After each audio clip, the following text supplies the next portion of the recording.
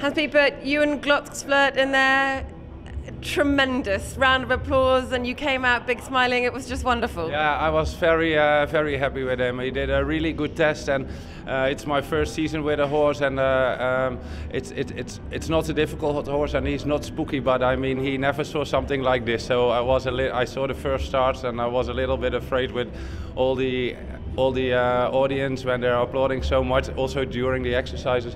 But he was just really perfect. I had one mistake in the pirouette, that was a pity, but for the rest, I'm really happy with his performance today.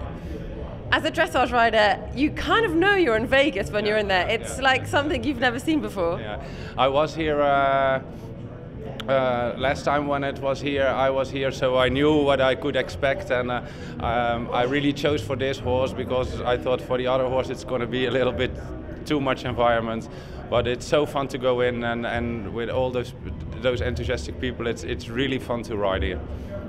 And overall, your finals in Las Vegas, has it been a fantastic experience? Yeah, we had a wonderful week, and I mean there was super organized, and the horses traveled well, and they were in good shape, so that was good. And we had some party and some shows and good food, and we really enjoyed our time here.